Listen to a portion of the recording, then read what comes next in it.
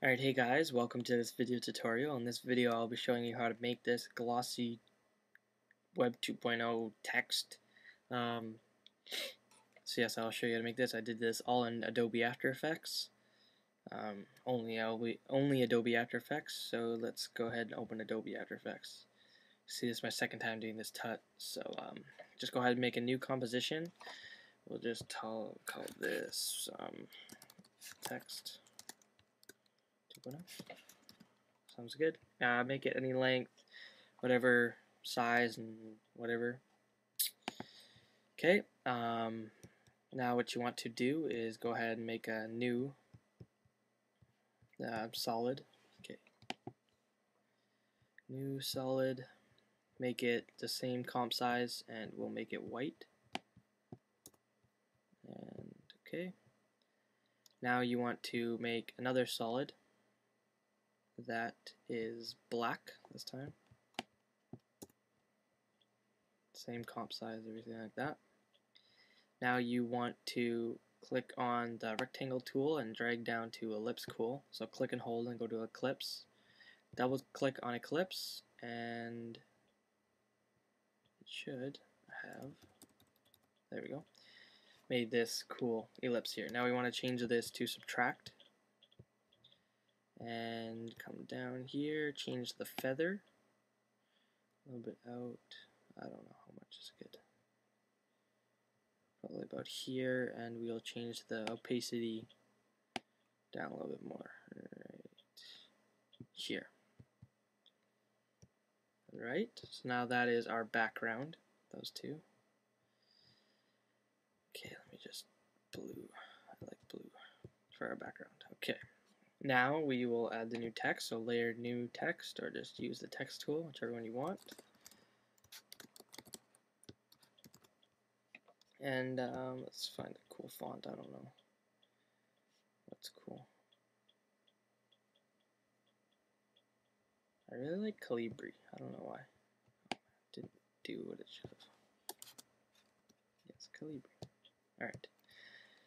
Calibri, and we'll make the text, I don't know, just about that grayish color. And now we want to duplicate that, so Command D or Control D, whichever one. Change back to the selection tool and click, hold shift and drag down. Why isn't that drag and then what the heck is going on? Okay, whatever. Just drag it down so it's down here. Click this little arrow, go down to transform. Click on the little anchor here, or the chain, I guess. And now you can move these without doing that. So you want to change the second value to -100. I'll flip it upside down.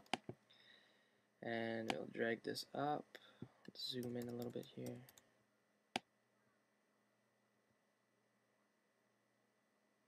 I don't know. What about here? Sounds good, sure. Zoom back out.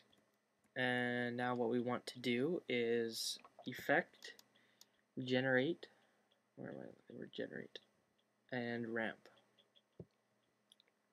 And now what you want to do is change this color. Click on the little eyedropper here, click around here, and black is alright. So now you can drag this one down to about here. Let's change this to 640 so it's in the middle exactly. And we will change this one here. Oops, wrong way. Move it up to about there. And I'll just change the opacity down a bit more. Looks about like that. Seems good to me. And now for that little glossy effect, we will get rid of these, duplicate the first text, Command D or Control D, and we will put it on the very top. Change the color to a lighter gray or whichever color. Go about this one. And now you want to select the pen tool, and let's zoom in a bit. Click about here, click somewhere over here, click and hold so you get this little curve, something like that. Maybe over here, drag up, and back over. So now that is a cool effect. If you want to feather that out maybe a little bit, Go into masks, mask 1, and add a little feather to it. It's pretty good there, I think. Change back to the selection tool. That looks pretty good. Thanks for watching. This is how to make that cool text. Yeah, so thanks for watching. Be sure to rate, comment, and subscribe. I'll probably have another video out next week or the end of this week. How to get HD quality in Adobe Premiere Pro. Thanks for watching. Rate, comment, subscribe. Probably said that like 3 times already, but whatever, just do it. So, yeah, thanks for watching.